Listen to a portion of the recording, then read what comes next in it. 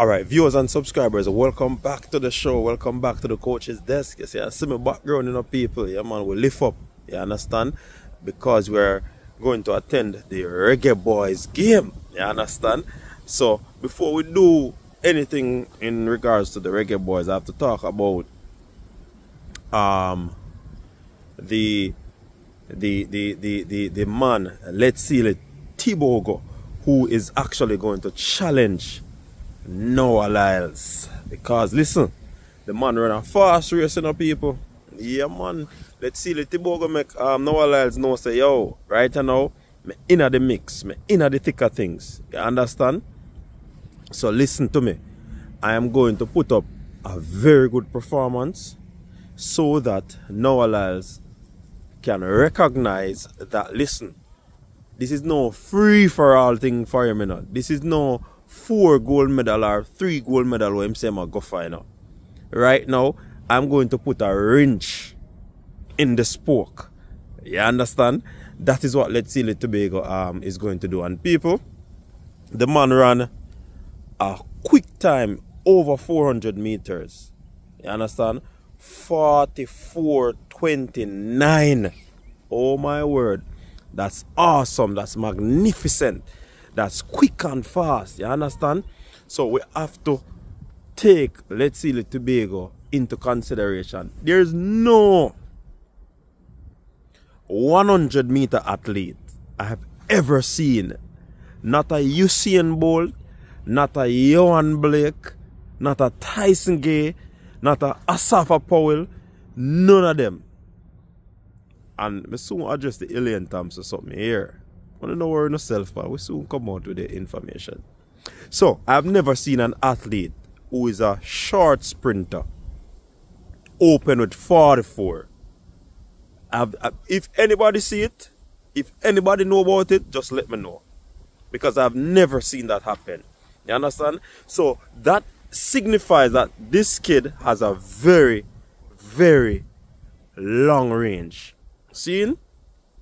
And what that is telling me, he's going to be dangerous over 200 meters. That is building his speed endurance, Because obviously, he has a lot of endurance to do the 400 in 44 too. And he has a lot of speed to be running 44 low.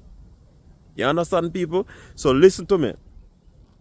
That honeymoon or that wedding that Noah Lyles is promising the fans that he'll be doing in the 200 meters, listen to me. You see that youth, they Letsile, watch out for him. You understand? And people, when we hear to, it is a big decision that he made not to go to Oregon, because Oregon wanted him. It's like how them did want Alana Reid. It was a very good decision that he made not to go to Oregon, because people probably saying right now, the older youth there probably would have burn out, him would have run to the ground.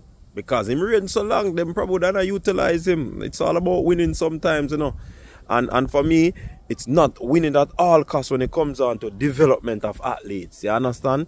And right now, Letsile is at a place, people, that, listen, this is more than dangerous. Dangerous is a mild way of putting it. But me are telling us, Letsile, yeah man, him a go seal it. And we not talk pastopedic, You understand? For those who know, they know. But listen to me, the youth, trust me. And that in itself tells me that he can go 43. And remember, me did always have the argument saying, people, him can run, what you call it, he can actually do the 400. And if I were his coach, I probably would have let him done the 400, because not many athletes running that fast time in the 400. So, of course, I know say him would have in the medal contention. And possibly him probably would have in the gold medal contention. Because, what you call it now? Stevie Gardner? Yeah, Stevie Gardner would have been the man that would have, been the forerunner or the leading contender in this event. But say Stephen come like a bottle, easy for crack. You understand? And then we have our Jamaican One Bob, that people think say out of it, but you know his season not so bad, you know. But for a man that is not a out and out quarter miler, seeing and running that fast time, yo, this is serious, people. This youth is going to do exploit, and the persons who would like to do the conversion and you know to convert the time for the 400 meters and you cut it back down to the 200, you know so that I go fast, you know. I want to say 19.3 already when you see this. 19.3 already when you see this. Yo, this is crazy. You understand? This is crazy. And I do believe that it's gonna be a showdown. This is a ominous warning to all the contenders of this event, 200 meters. Remember when him closing for Noah Lies, and Noah Lies look side you and I say, yo, what are you going with? His coach is doing a fantastic job this season. Preparation is going excellently well. And trust me, with the preparation going so well, people are going to holler, people are going to bawl. You understand? So, listen to me, people. This Olympic is going to be great. This Olympic is going to be massive. This Olympic is going to be fantabulous. You get what I say? Yeah, man. A whole lot of things are going to go on, man. And I just hope and pray that I have breath in my body, that I may be able to watch the Olympic. I remember me telling you a long time now, when you come on to Olympic, you know, people, I watch every single sport, you know. Yeah, man, I watch every sport, man. Me just sit down and I watch Olympic all day and forgot to say, yo, me no eat and forgot to say, me no sleep and all of them things. That's straight sport. Yeah, man. I'm a middle name that, man, sports. Yeah, you never know. Yeah, people, so yeah, man, we're there for go take in the Reggae Boys match, you know. You don't know it going on. Yeah, man. We're gone global now, you know. Coaches Desk TV. Yeah, man.